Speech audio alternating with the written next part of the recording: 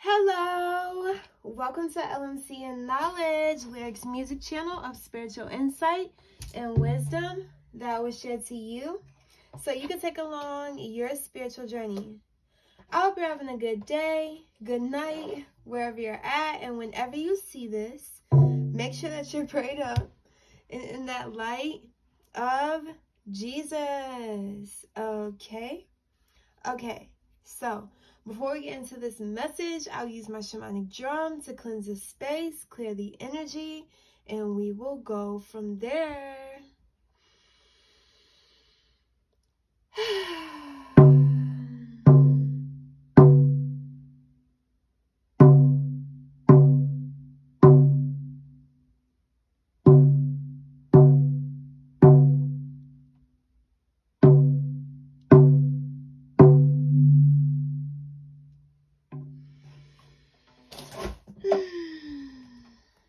Okay, so I apologize for the very late post, okay? But I'm not gonna go to sleep without posting, okay?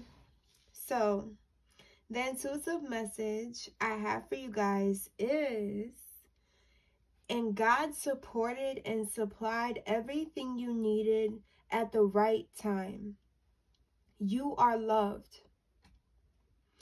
You are his child. You are his baby, no matter the age.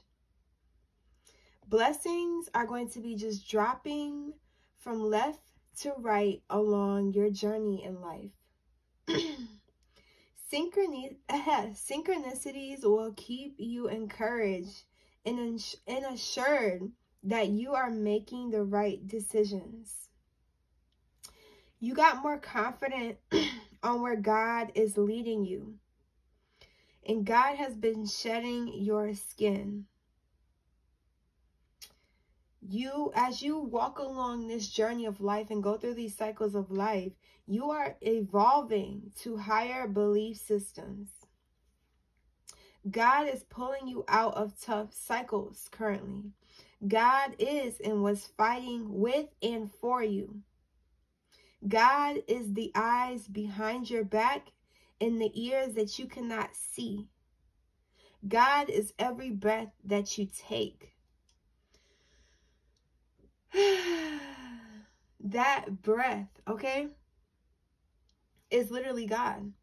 God breathed life into us, which means we hold God's oxygen. God is our oxygen. God is making our heart beat at certain paces. It's God. It's not us, right? Give all glory to God. Because of everything that you've been through, you know that it was God who has been there, you know? And sometimes you be so dark. The situation be so dark, or you be so deep into it that you may not feel God. But just because you feel God, you don't feel God doesn't mean he's not there, you know? And that's something I definitely had to realize in my life. Like, just because I didn't feel him at those times, it wasn't his fault, you know? I'm not blaming God for anything. I'm feeling like you're not the type of person to blame God, you know? Because at the end of the day, you made those decisions, right? I made those decisions. We made decisions. God didn't whisper in our ear and say, go down the wrong path. No, but he's going to lead you back to the right path. God has always detoured you. He's always been that angel for you. The almighty angel, the Omega angel. God is amazing. And, oh, that's another thing. I was seeing that you go through miracles, you go through breakthroughs when you have that ultimate faith and you're praising God through the destruction. Praising God through the chaos. Not letting the chaos take over you, but letting God overpower everything you've been through. Let God flood his energy through your life. And it's like, yes, when you're going through certain situations, it may make you bitter. It may make you evil. It may make you angry. And you may react in such a negative way. Yes, I've acted that way before. But then I'm becoming more aware of, try to pray and praise God. Turn on some gospel music. Turn on something that can put you in the highest frequency during the darkest hour of your life, you know? And that's what you've done, or that's what you're doing. This is past, present, or future energy. God eases your mind. God is your defense mechanism.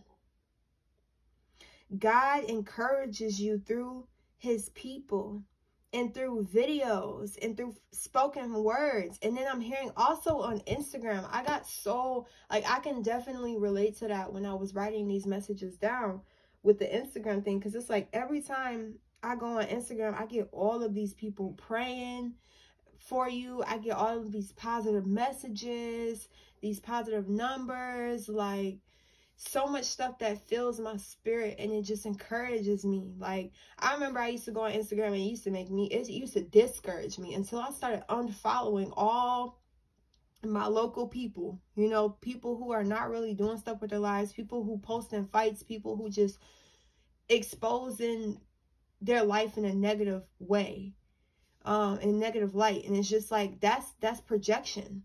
We have to be very mindful of what we're allowing to project to us. That's why I don't be on Facebook like that, like at all. I have a Facebook, but I don't be on it because it's too local for me. People project, I'm so depressed, I'm so, say that to God. You don't have to say it to us, you know. I realize venting on social media and posts and stuff like that isn't good. Like, just consistently thinking that, like, wanting people to feel bad for you or to acknowledge you. I want God to acknowledge me, you know.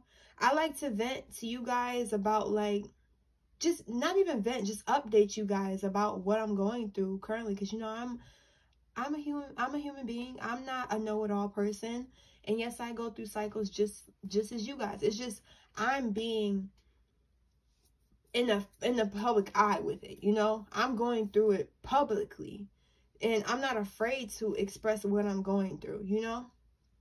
And plus, I like to tell you guys about the good things I'm going through too. So, but I don't want to just, like, I'm not going to sit here and vent to you guys about all this negative stuff that I feel is negative in my life. So you guys can, I don't want you guys to feel bad or feed into that energy like, oh my God, well, I'm praying. Like, I don't want you guys to feel that way. I want to give you guys messages that uplift your spirit. I don't want you to be like, oh, but I'm so sorry for you. But, and then you think about me when the video's over and it's just negative things. Like, oh, she might be going through this right now. Like, no, like, I'm gonna do that shadow work, you know? I'm gonna do what I need to do to heal, cleanse, release. Heal, cleanse, release. Repeat, repeat, repeat. We doing that every month, every week, every day. That's what you have to do. Like, you can't, there ain't no stopping with healing. Like, you're going to continue to uncover things, discover things, release things, accept things. Like, it's a whole process. It's a whole cycle in life. And sometimes when people are not doing enough shadow work, you have to do that every month. There's something that you haven't healed from. There's something that you haven't acknowledged. And it doesn't have to be super traumatic. It could be something little.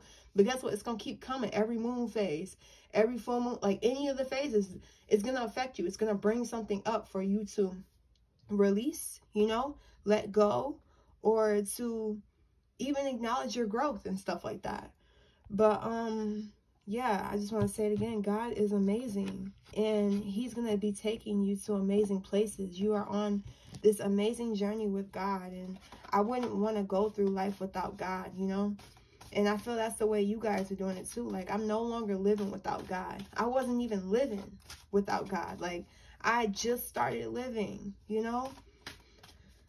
So, yeah, let's shuffle some cards and see what we can get for you guys. And then I'll close this message out. I'm going to keep it short. So, we can go on to the next video. So, I'm hearing, got 3 cards for you guys. Fortune cookie. So it's like I'm seeing all these questions and wondering what the future holds for you. You know, you may be asking God a lot of questions, or you may be questioning your life and its direction and stuff. Great things are happening. Great things are, that's what you, I'm going to squeeze this in right here with the wishbone, because when I said that, it felt like an affirmation. Great things are happening to me every day. Every day I walk into new blessings.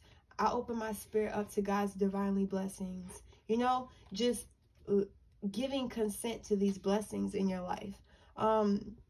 Fortune also with just not knowing what the future holds for you. Like, no, I don't know everything that's going to happen in my life, you know, but I do know certain things. God gives me glimpses of certain things. He gives me awareness of certain things in my life.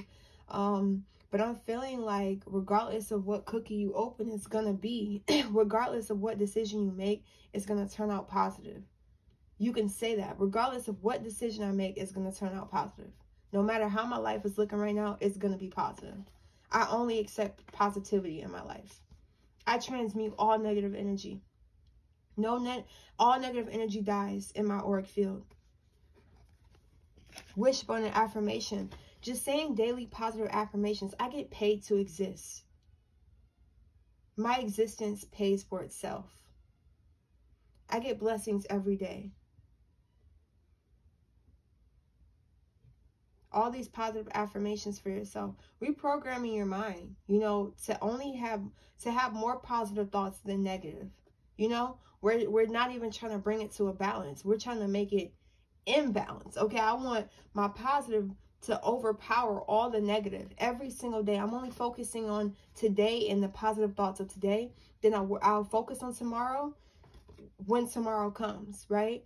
But we're going to just staying focused in the present moment is going to help you be more positive, and it's going to help you attract more things in life. So just focus on staying present every day, every hour, every second. Don't be thinking about yesterday. Don't be thinking about tomorrow. Just think about today. Take it day by day, you know? The last card that we have is Pendulum and Decision.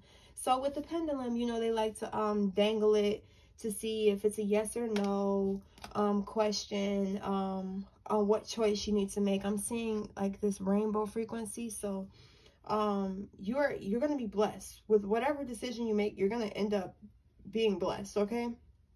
But also I'm seeing with this how they ask spirit. They ask spirit to make the decision, you know, to answer the question that they have on a certain decision they need to make, right? And I'm seeing you giving God the access to make decisions for you. So now you're going to be elevated. You're going to be in the best position because you're no longer making these decisions alone, right?